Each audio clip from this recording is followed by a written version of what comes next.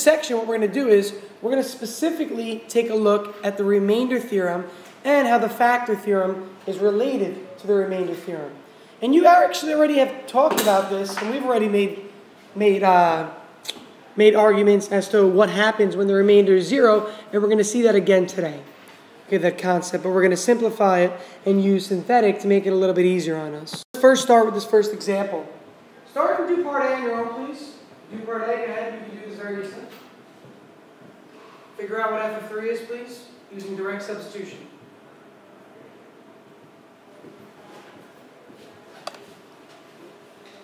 At this point in your math career, you have to be able to do part A.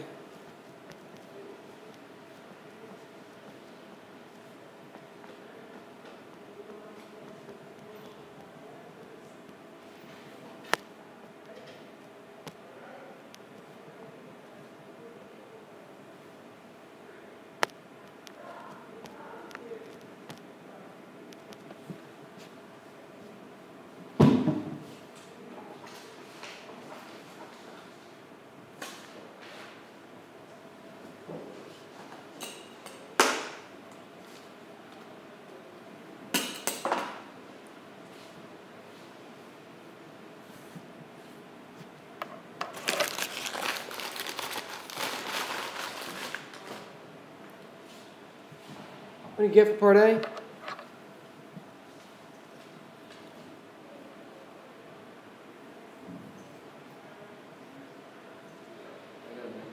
What do you got? 92. Agree, disagree? Others check, others check.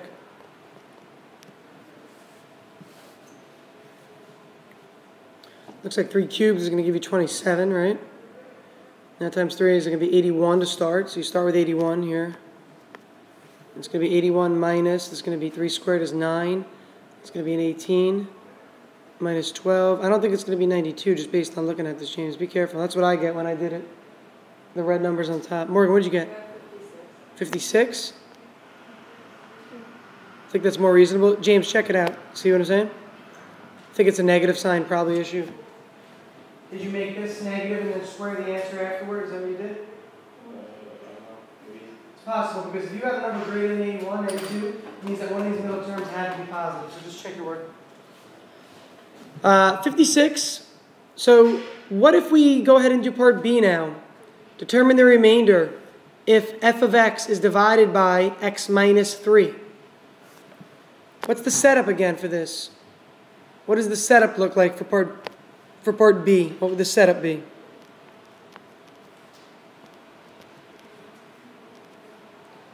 Now, you can divide it synthetically or long division. I'm going to do it synthetically personally because it's dividing by x minus 3. That's very easy to divide by x minus 3. Jeff, what goes on the outside of the synthetic table? 3. And take a look. What did we do a moment ago? Didn't we plug 3 into the function? Right here, we took a 3 and plugged it in here, here, and here.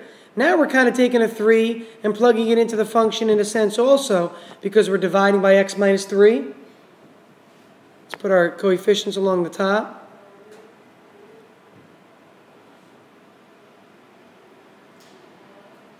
I'm going to start by bringing down the 3 first. 3 by 3 is 9. 9 minus 2 is going to give me 7.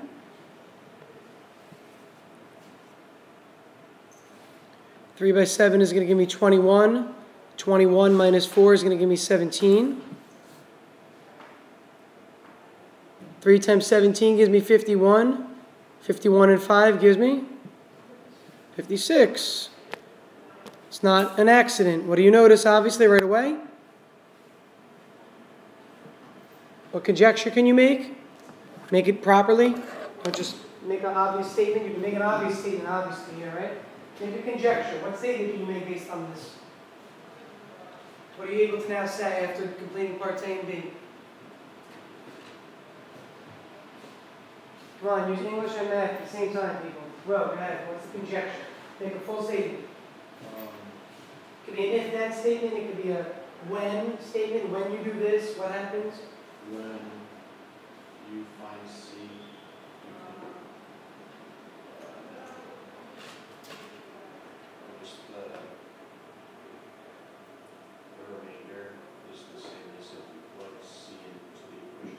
All right, so Will made a statement that says the remainder is the same as when you just plug C into the equation.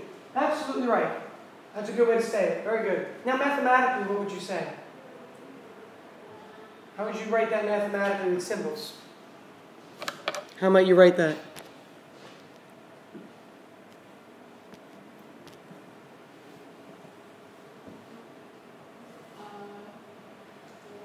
Like if you were writing your own notes, what would you write? Well, f of c equals f of x divided by c, and like f of c equals the remainder. Yeah, so you'd want to say like the remainder of this. So maybe you write something like that in your own notes. Okay, but it's the same exact thing as plugging in C. And that's what Will said. When you plug in C and run it through, it's the same thing as when you're dividing by x minus c and getting the remainder from that. So, what do we call this first part, part A? What was the term for it? When you plug something into a function, what is that called? It's in the actual instructions in this problem. Yeah, specifically what kind of substitution? Direct substitution, right? Part A is called direct substitution. What might you call part B now? We called it yesterday synthetic division. Like indirect, good. That's another way you could call it indirect substitution. But just to continue with the name synthetic division, we'll call it synthetic substitution. Okay, this term here, we're going to call this synthetic substitution, this process that we're undergoing. So again, f of c, okay, this can be evaluated two ways, with direct or synthetic substitution. Okay, direct is one way, or synthetic is the other way. Now, what's interesting is actually this. And this is something that you don't see the power of until we get to maybe another lesson or two from now. So we're not going to really see this on this test, but I want to give you a little preview of what you're going to see.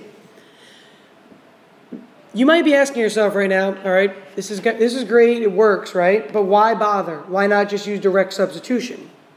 That might be something you're thinking, because I'd be thinking that if I were a student, I'd say, it's great, Mr. Howell, you know what? 56 came out to be the remainder. Wonderful. But I could probably do it faster with direct substitution.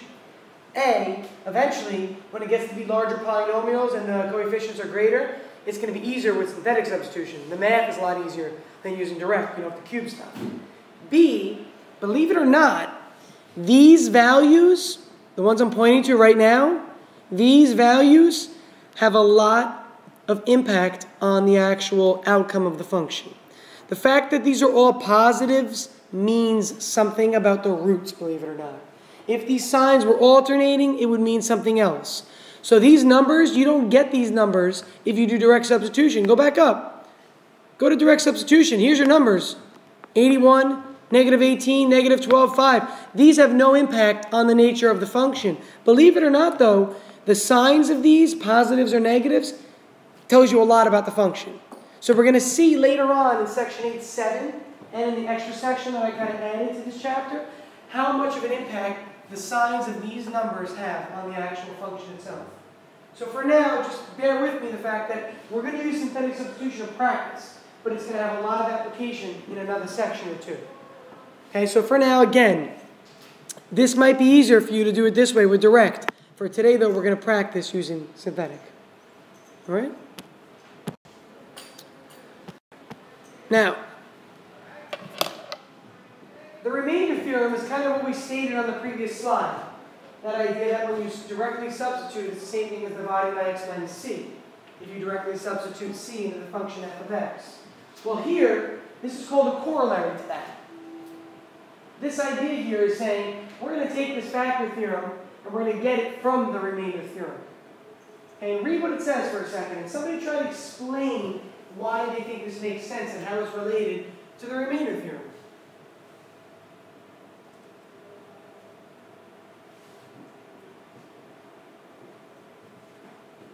How is this related to the remainder theorem?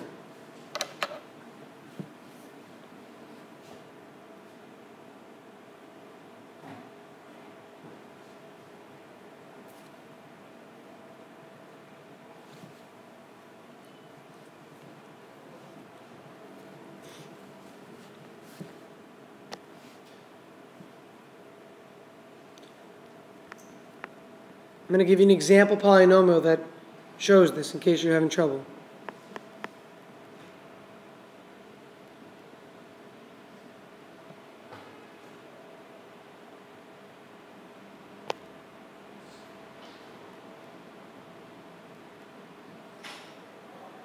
So if I took f of x and divided it by x plus 6, okay, so x plus 6 would take the place of x minus c, and this is your f of x in black right here. Use those to help you think about what would happen. What would happen if I divided x squared plus 7x plus 6 by x plus 6? What would happen? What would the answer be? And you don't have to do it, really. You can do it with synthetic division right now. You can do it with long division right now. But what would the answer be if I divided f of x by x plus 6? X plus 1. And what would the remainder be, Jeff? The remainder would be 0. There'd be no remainder. Well, we know that we stated this the other day, right? If the remainder is 0, it means that this is one of the factors. If I literally did this right now, 1, 7, 6, I take negative 6, put it out in front, bring down the 1, negative 6 and 7 is going to give me 1, negative 6 and 6 is going to give me 0. This gives me x plus 1 as an answer. Well, there's the factors right there. X plus 6, x plus 1 are both factors because the remainder is 0. But isn't the remainder actually the answer that you get using synthetic substitution?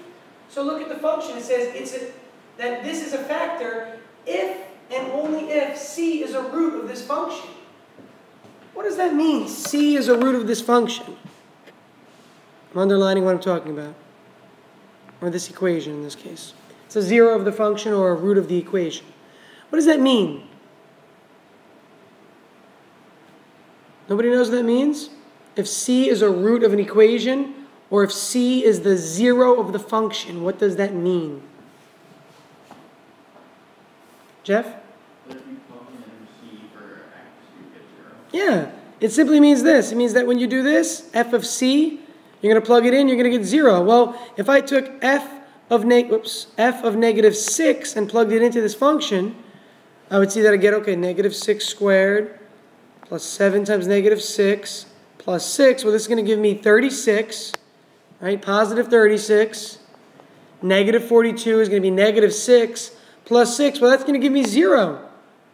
That's going to end up equaling 0. So the idea is this, and you know this already from earlier in the year.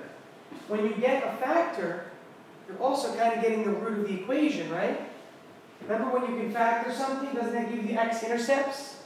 If I could factor a function f of x into x plus 1, x plus 6, from section 7.6 and 7.7, we know that with quadratics, if I can factor x plus 1, x plus 6, what are the roots? Negative 1 and negative 6. Those roots are really the x-intercepts. So this factor theorem and this idea of synthetic substitution helps us a real ton. It helps us because this, whenever you get a row with a 0 at the end, you know that this must be a root. Again, whenever you get a row as an answer with a 0 at the end or 0 as a remainder, it means that this is a root. Okay, this is a root. So let's take a look at this next example. So in example 2, I'm telling you that x plus 4 is a factor of that. It is one of the factors. So if you plug in negative 4, what should you get as a remainder? If I plug negative 4 into this, what should I get as a remainder automatically? I should get 0. Because if x plus 4 is a factor, then negative 4 is a root or a 0 of that function. Again, if x plus 4 is a factor of that, then right away negative 4 is a 0 of the function. So let's jot that down. This indirectly means that x equals negative 4 is a 0 of the function. So let's go ahead and plug negative 4 into this. And let's do it synthetically so that we can get another polynomial as a result. The other polynomial that we get will be the other factor. I want to get the other factors of this. That's the goal. It says find the other factors. Find the other factors. So if I use synthetic substitution, I can get the other factor. If I use direct substitution, it doesn't do anything for me. It just gives me 0 as an answer. Again, direct substitution would just give me 0 as an answer. I'm going to use synthetic. I'm going to plug in the coefficients up top. 1, negative 5, negative 22, and 56. Where are they coming from? Right here. The coefficients of that polynomial. I'm going to run through this table. Anybody got the whole table with this row done? We know it starts with a 1, obviously, because that comes down. Sarah? Negative 9, 14. Negative 9, 14, 0. Just obviously confirming that it's a 0 here, right? That 0 means that negative 4 is a root, or we could say x-intercept. Right? That's an x-intercept. It's one of our x-intercepts because it's 0. What's the other factor besides x plus 4? Take a look at what's left here. What can I write from those three numbers? Bring them down. What do I write? What do I write? What do I write? Remember what I'm doing here. I'm dividing. Let me reiterate this because I think it's a little confusing. I'm dividing this polynomial by this. That's literally what I'm doing right now by plugging in negative 4, right? And if I divide 42 by 7, I get 6 with no remainder. So when I divide this cubic polynomial by this linear polynomial, I'm going to get a quadratic polynomial, something squared. That's this right here. So bring these down. What do I get, Em, when I bring them down? X squared minus 9x plus 14. Yeah, take a look. There's my resulting polynomial. I know that x plus 4 is one of the factors. Well, this is the other factor right here. Convenient. Convenient. What can I now do now that it's quadratic? Now that this is a quadratic, what can I do with it? What does it become? What does it become? Sarah, go ahead. X minus 7, x minus 2. Does everybody see this? The resulting quadratic, that really is the other factor, can itself be factored. Well, how come I'm getting a total of 3 factors? I've got x plus 4 from the beginning, right, that I used. I've got x minus 7. I've got x minus 2. 3 factors. Why? Because the x minus 9m second is not a big factor. Good, which gives you 2 more. But my question, Will, is this. Look, 1 factor, 2 factors. Now go back up. This is the 3rd factor, isn't it? Didn't I use this factor already? Why am I getting 3 factors, Will? Yes. Take a look, people. Take a look right here, please. Let's jot this down. You can get at most, not necessarily all 3, because they could have been imaginary, and maybe you couldn't have factored that quadratic. But at most, you can get the amount of factors, or the amount of factors you can get is equal to the highest degree, at most. The amount of factors you can get from the polynomial is at most equal to the degree of the polynomial.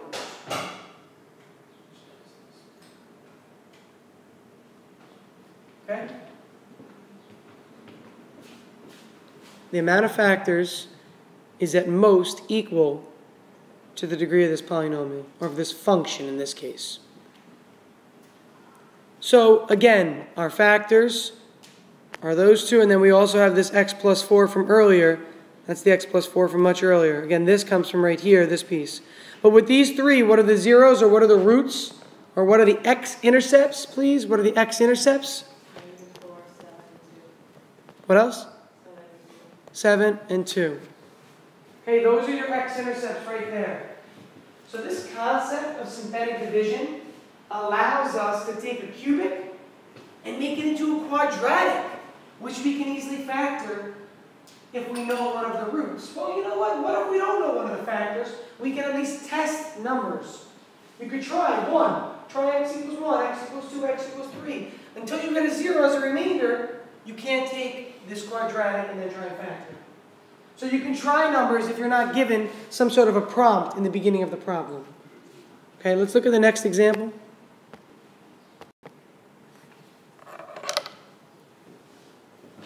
Take a minute to read it.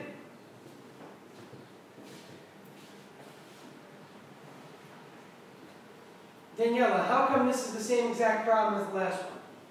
Thought of differently, obviously, but why is it the same problem as the last one? Well, the last one said x plus 4 is a factor. And what did that give us, the x plus 4 is a factor? We deduced what from that? That x equals negative 0 is one of the zeros. Yeah, now what is this saying? It just gives you the 0 that it's equal to 1. Exactly. This is the 0 itself, or the root, or the x-intercept if this were a function. It's an equation, but it's still the same thing. So what this really tells me is that actually x minus 1 is probably one of the factors of this, right?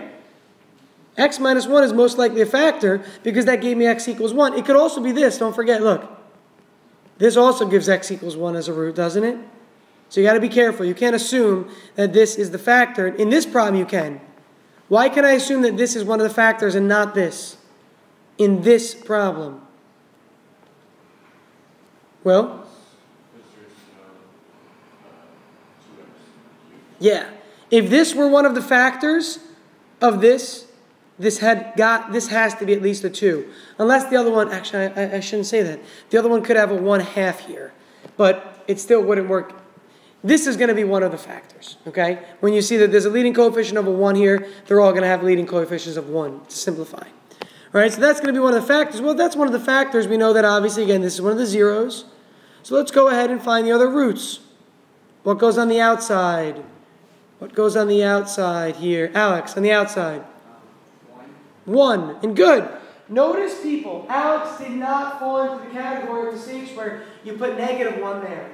If the factor was given, it would have been given as x minus 1, which means that, as Alex said, positive 1 should go here. It's always whatever the opposite is of the factor, or what you're dividing by, really. You switch the sign of C there. Okay, but because we were given the root, when you're given the root, it's going to work. So let's plug in the coefficients of this polynomial up here.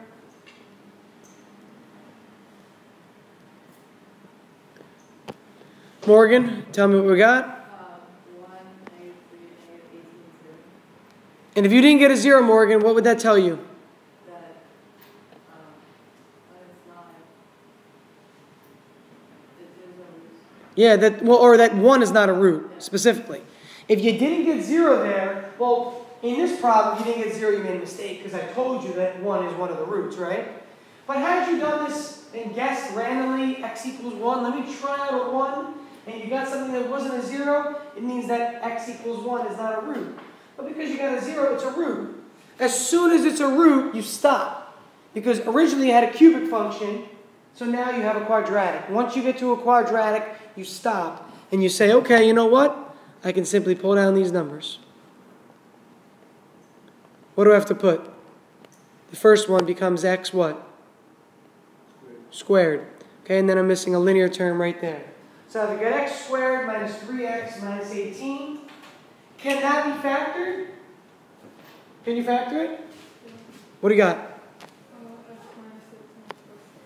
X minus 6, x plus 3.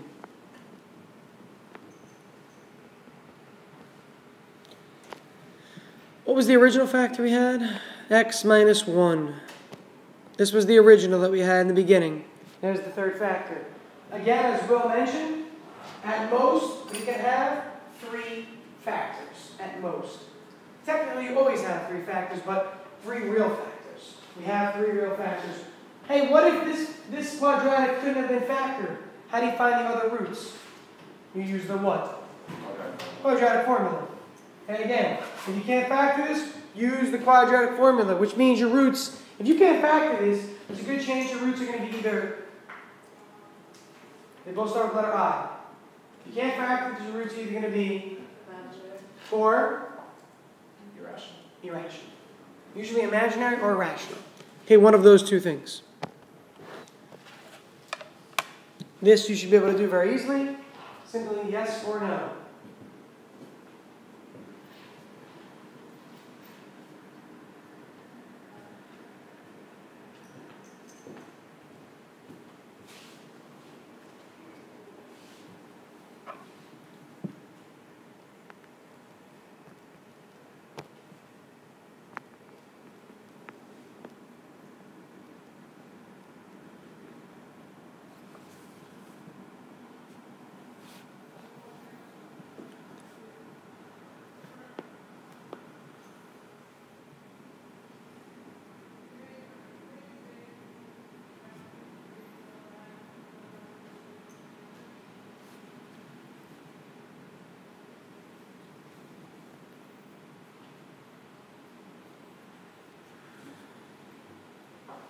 Alex, read them across. What do you got? 0, 1, 5. So your answer, Alex? No, Why not? because the remainder is not function, Is not equal to what? is not equal to 0. There you go. Very good. I know because the remainder does not equal 0. Is that correct? 2015? Did others get 2015 across? No? Yes?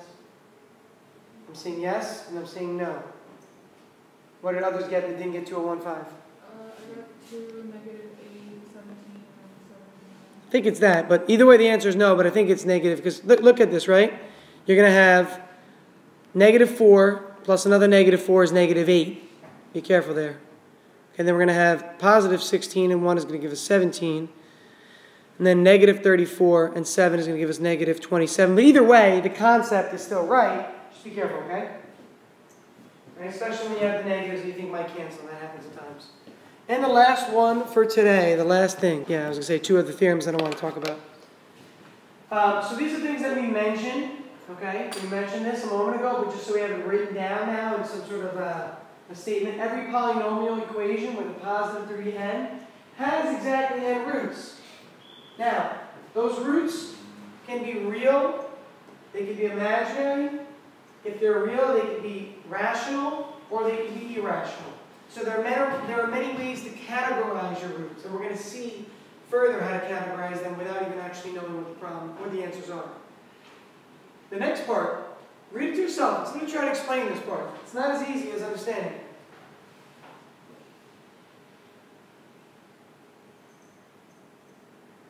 What can I draw from the second part? This is not the easy part. I mean, reading is pretty easy. But what information can I draw from the second statement? We're going to see this later on, but I just want to see who can think outside the box real quick. What can I draw from this? For example,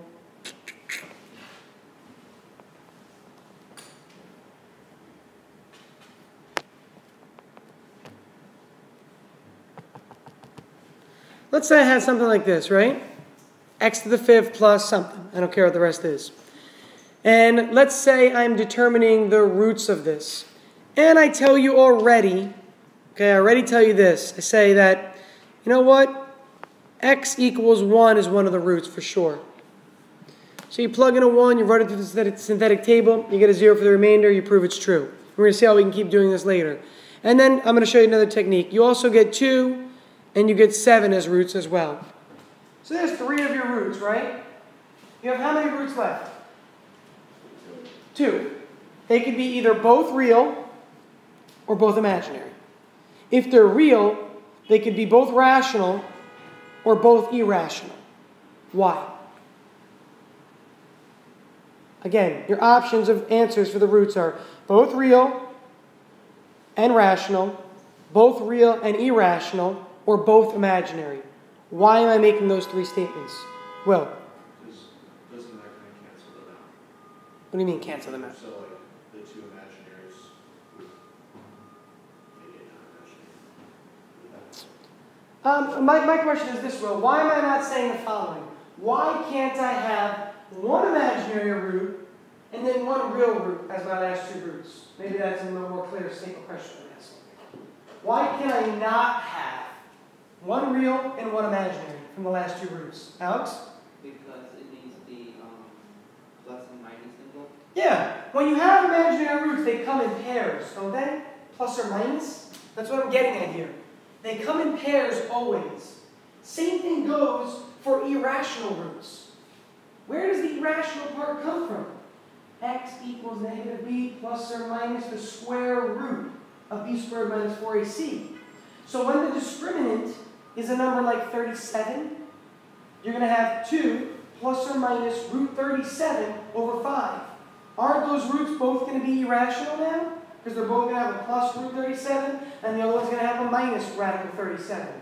The quadratic formula gives us roots in pairs usually. Plus or minus an irrational root, or plus or minus an imaginary root. So instead of having 3 real roots, what if I told you this? What if I only told you that one of the roots was real? What else could you tell me about the 4 remaining roots? Give me some possible scenarios. There's many answers to this, not just one. If that's one of the roots, so one real is guaranteed, I'm telling you that now. What possibilities can I have for the other 4 roots? What possibilities can I have for the other 4 roots? All 4 could be what? All 4 could be rational. Let's say 4 more real and rational. What else? What else? Say again? 4 real irrational.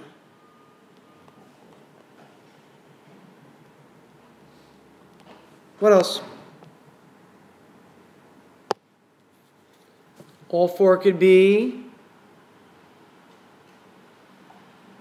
imaginary. Why could all 4 be imaginary? Because again, they have to come in pairs. What are the other options we haven't discussed? Chandler? 2 real and one set of imaginaries. Good. And we could specify the real as real or the real rational, real irrational. We can go further. But the concept is that they're going to come in pairs, these ideas.